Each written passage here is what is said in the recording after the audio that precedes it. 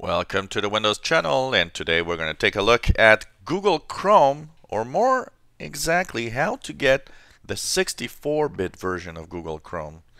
Now that was a question from a viewer that is stuck with the 32-bit version and he doesn't understand how to get the 64-bit version. And I gotta say that Google doesn't make it super easy to get the 64-bit version instead. Now you may ask, why should I get the 64-bit version instead of the 32-bit version? Well, in general, a 64-bit browser is more secure, so you have less chances of getting bad stuff through it. It doesn't mean you won't get, but it is actually more secure. Also, it is slightly faster than the 32-bit version of Google Chrome. So, it is a good idea to go onto the 64-bit version if you have a 64-bit operating system. So, to get it, first of all, if you're using Chrome, check out if you have it or not by clicking on your Chrome icon, go into the little hamburger menu on the upper right corner and go into Settings. Here, go into the About on the left. You see here, mine says version 50, 64 bits. Now, if it doesn't say anything on your, if it just says you're at version 50.0, that means you're at the 32-bit version. So how do you get 64-bit version? Well, you got to go to the Google Chrome page, and instead of going through Google search, just type at the top of the window chrome.google.com.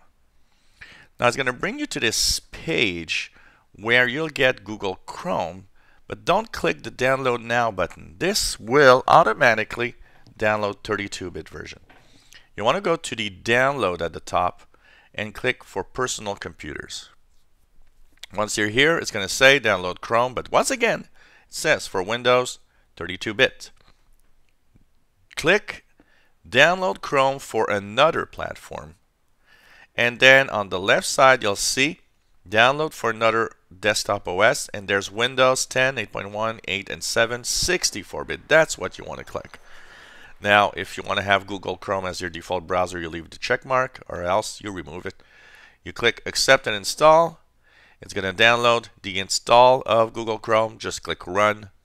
Automatically, your browser will be updated to 64-bit version of Chrome in an instant. You won't lose anything. You'll have all your bookmarks. Everything will be there.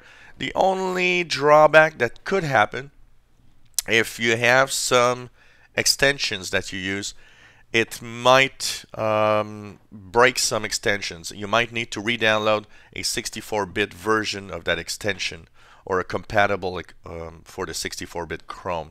So that's maybe the word of caution that I have. But once you've got it, you're an happy camper.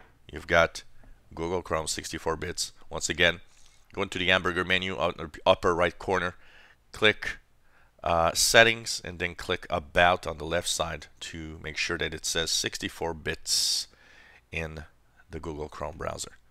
If you enjoy my videos, please subscribe to my channel. You'll be informed when new videos are online. Give us thumbs up. Also, if you have any comments, questions, suggestions, let us know.